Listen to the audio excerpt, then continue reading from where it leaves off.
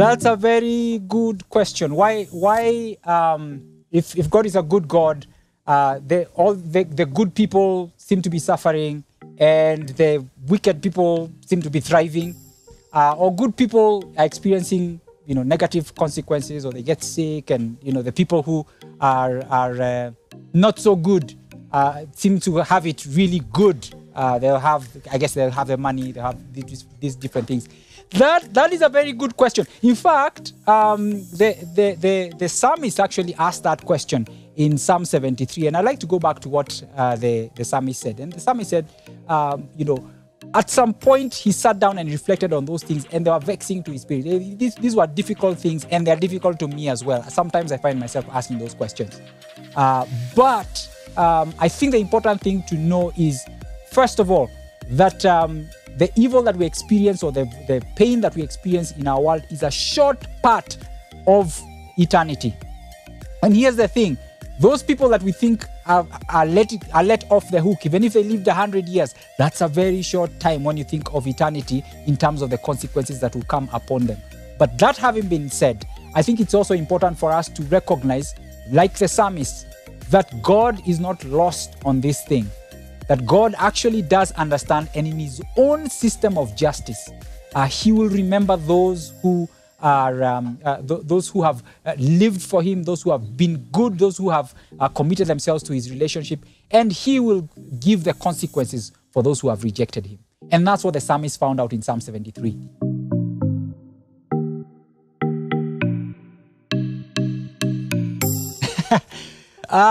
Is God a moral God when he contravenes his own rules?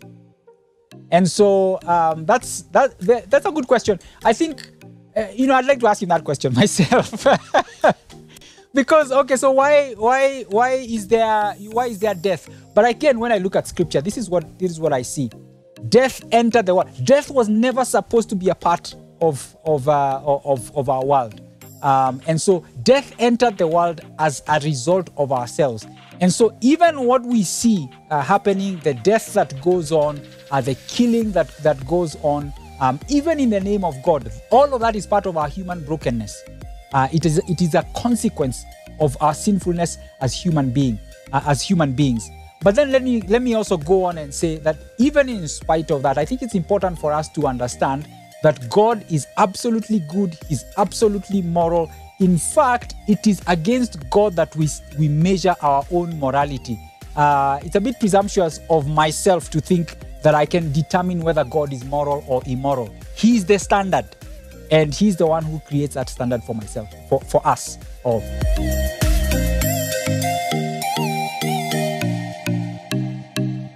I like that one.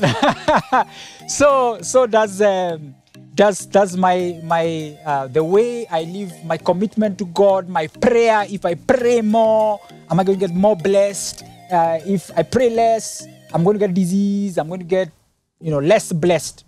Here's my question. Here's my response to that. The answer to that question is actually no. God doesn't work on those metrics. First of all, there's the question of what do we mean by blessed? Many times, as pastors, some of us have misled you. I'm sorry. I'm really sorry. Some pastors like me have stood before you and have said that being blessed is having, that kind of car, living in that address and all of that. That is not blessing. Blessing, if you look at the life of Joseph, if you look at the life of Moses, every time God says that he has blessed someone, there might be some material things sometimes and sometimes not. But blessing really means being in communion and in relationship with God. That's what real blessing is. And so praying more, learning about God more, being in tune with God more, does lead to that kind of blessing, but will not necessarily lead to having that bigger car, 4x4, not contribute to the 1, 2, 3, 4, 5, 6, one spouse, 2 children, 3-bedroom house in that address, and 4-wheel drive car, 5-acre plot of land, and a 6-figure salary in euros. It doesn't always agree.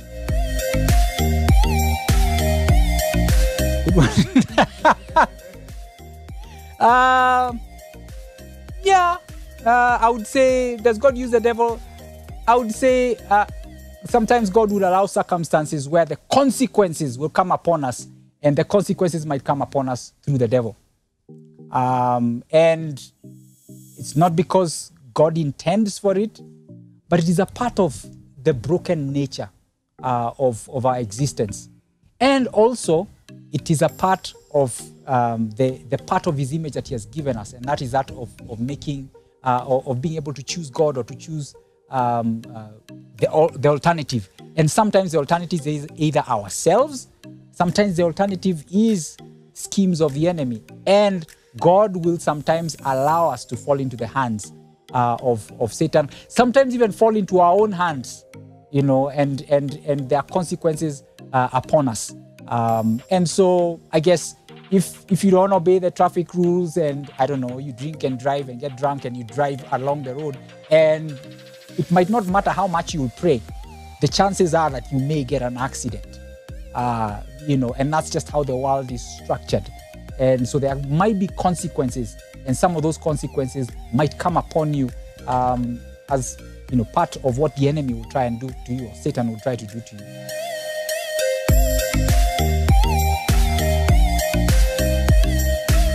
God created the earth in 7 days. Actually, 6 days. And then he rested on the seventh and said, man, this thing is really so good. And all of human existence, you know, came, all of existence really, you know, happened in such a short time. Why is it going to take, I don't know, 6 months to pray for my friend who's, you know, suffering with a particular illness? Why, you know, have some of my friends prayed for, I don't know, a year, 2 years, 5 years for God to give them a child? He can do it. He just needs to say it.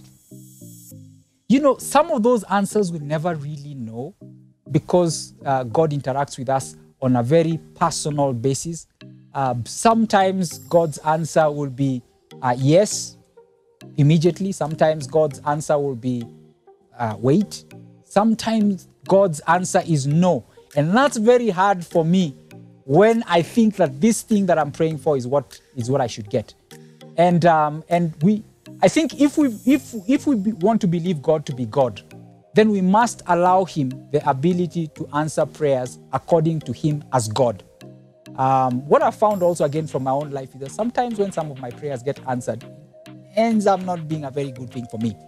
And so sometimes you know, God wants us to wait, and when we wait, then things fall in their own timing. But it's difficult to know what the specific answers are. But I think my attitude usually is, as I look at Scripture, I see, you know, people like Mary, I see people like Joseph, I see people like Zechariah, and I see people even in the Old Testament. And sometimes, you know, it seems to me that the best thing to do is to wait for God's timing and let God be God and Kiama be Kiama.